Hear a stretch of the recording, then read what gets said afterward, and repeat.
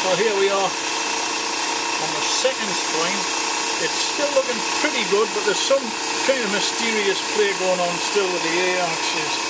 But it's taken just a few thou off here along. There's a slight taper on this, and it just skimming the surface. I don't know how to get rid of that, but I'll do a bit more study of the software and maybe I'll find something out and get it sorted. It's looking good so far. So we're now on the last of the splines. I just don't know what this thing's doing. It's going right around the full body. It's machining the whole damn thing, and it's not meant to. It's kind of frustrating me, and I don't know why it wants to do this. Can't figure out the software. I'll have a look and check the dimensions and everything, but it's another scrap job. I'm sick of doing jobs that end up in a bin for no reason other than they just don't do what I expect them to do. Anyway, I'll see what it looks like when it comes out. It may not be quite as bad as it looks. Okay, well, here's the finished article. I'm not quite as disappointed as I was when I first saw it on the machine. I haven't taken it off and cleaned it up. I mean, it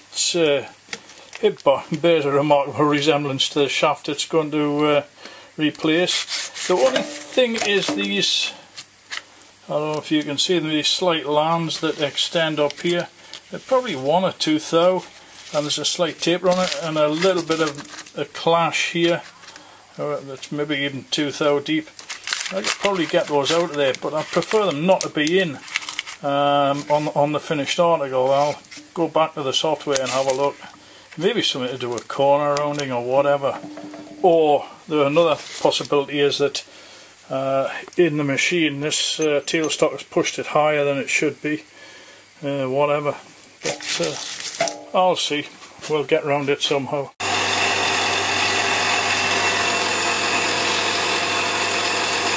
Here we are on the third attempt at these splines. This time I think I've cracked it.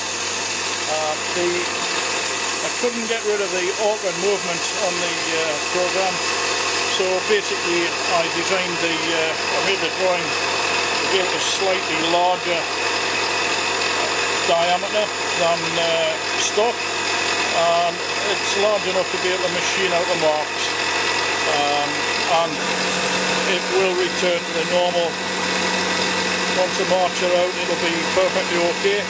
It's much finer cuts, much higher speeds and much more cuts, so in general the finish should be better than the last attempt, which was reasonably good. The lighting in here is poor.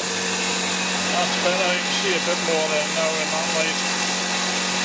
We'll come back to it when it's nearly finished. We'll see. Okay, well at last we've finished the oversized spline shaft with a lot more steps in it to give me a better finish on the flanks, and I think this time it's looked successful. I'll check it against the original. If there's just a few thou there, I quite expect that because of the step nature of the cutting, but we can soon blend that in and file that off or whatever, dress it to the correct thickness of spline. Anyway, it's proved good. We'll have another look once I've got it out here.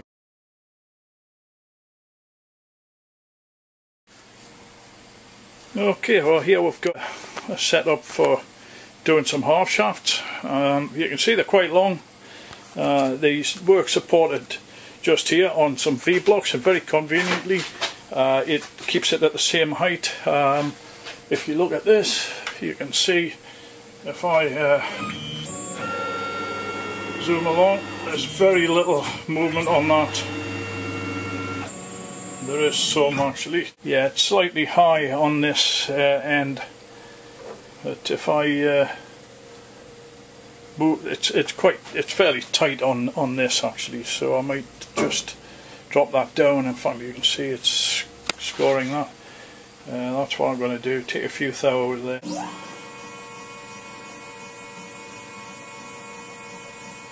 You can't see any.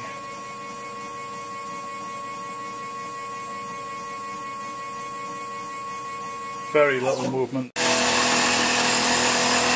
I'll try and make myself heard above the noise of the machine. What you're seeing here being machined are some splines. in some EN24T.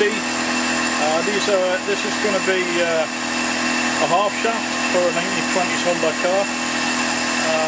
The setup, I don't know if it's unusual, but certainly the job was too long for the machine, so I took the end guard off here and got everything set up on the V-block, and I took some shots of when I'd done that of the dial readings, etc., and everything was pretty good. There's one problem with the program: it does 5.5 T-slots, and I don't know why. So what I need to do when I've finished the 5.5 is re-zero the rotary table 60 degrees further around, so it starts on one of the full slots, and I'll recut that slot. I've also got an additional program such that if I do need to take the width of the vertical or the parallel sided splines, if I need to reduce them at all to get a bit, I can do that quite comfortably. Set up as it is here, just indexing each every 60 degrees manually. It's not a problem. There's some kind of glitch in my software, or my understanding of the software, that keeps producing odd faults like this. Lots of collisions, etc. Oh, there goes a compressor. Cacophony of noise here. We're on the last spline of the first shaft, and it's gone very well. When I made up the program in boot camp to do this spline, it warned me that there were some calculations hadn't been done, and also there were errors in it that said, you know, gouge of the part. Well, I found one gouge which was at the extreme left hand end of the workpiece from where you're looking now, which doesn't matter because I've got excess length on these splines anyway, so they can be machined out. And also in the simulation it showed only half of one spline profile being cut at one stage. Yet so far, and looking at the amount of program that's still left to run, I think this is going to be okay. But because I wasn't happy with the program with the initial splines, when I checked dimensions they were really poor. 3 of the splines were correct to within 1/1000th of an inch, and the other 3 were way off. So I came up with a program to dress the flanks of the wider splines, and we'll see what it's like.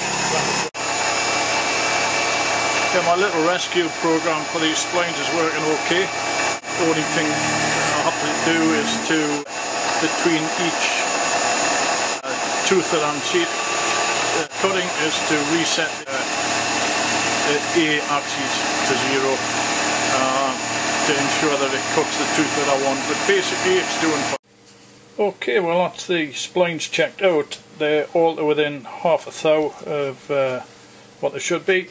There's some slight gouging at the ends here, which I'll take out with a Dremel just lightly. There's still about 5 thou to come off the overall diameter, so any signs of damage or incorrect machining will be gone. There's about ½ an inch extra length on this end that'll get rid of the gouges that were up here. In general, I'm very pleased with it. It's turned out okay. The next phase will be to A, cut another one, and B, to machine the taper and the thread on the other end of the shaft, which will be done in a manual lathe, but I might as well make a little film of this lot and get it all together.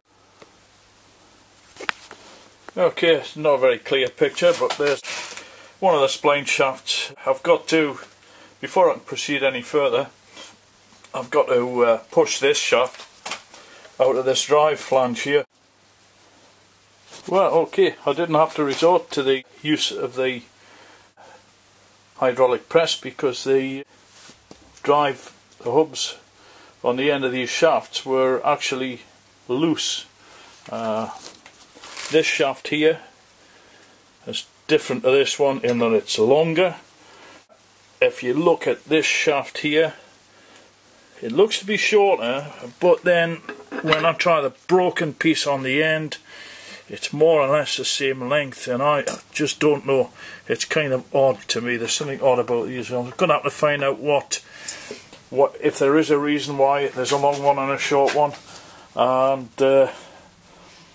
it looks to me as though maybe somebody tried to put the short one in the put the long one in the short, the one that's meant for the shorter shaft, if you see what I mean, and has caused a problem that's made the end of the shaft stress the end of the shaft somehow. I don't know.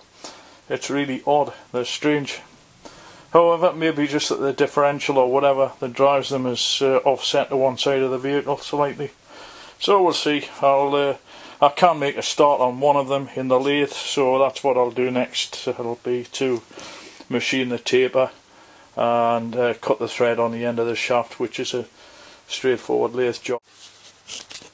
Okay, well, we had some spare material on the end of the first spline shaft, so I was able to do a test run and get my top slide set over. You can see there that the dirt is pretty evenly distributed up the taper, and it's a good fit in the hub. So I've left all the settings unchanged. I'll now go ahead and I will cut the parallel portion for the thread and then the taper, and then I will take them out of the lathe and remachine the, oh, not remachine, but reset it up again to do the threads on both. Now there we go, that's my shoulder marked up. Just cutting the parallel portion for the thread, and then I'll do the taper, and I'll take that one out.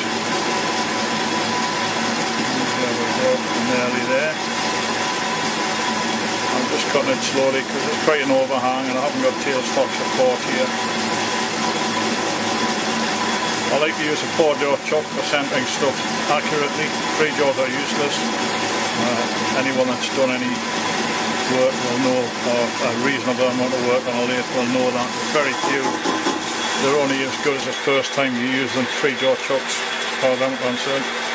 So always, when I've got accurate work I want to do, I will centre it in. Okay, well, here we are, we're just cutting a taper now. There you can see, I'll get a bit of a close-up. It's quite a good finish on the shaft, for considering it's not on auto feed, it's just by hand. So I'm quite happy with that. It's got to go up to this mark here, slightly past that mark, because this bar is about 5 thou, 10 thou larger in diameter than the finished article should be. So we're getting on, we're doing alright.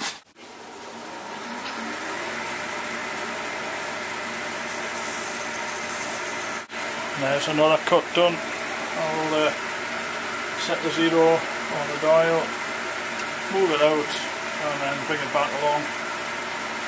And you can see again, good finish, so we should be okay on this one, I think. And we've just about finished the, I think this is the final cut on the taper. I can see my mark.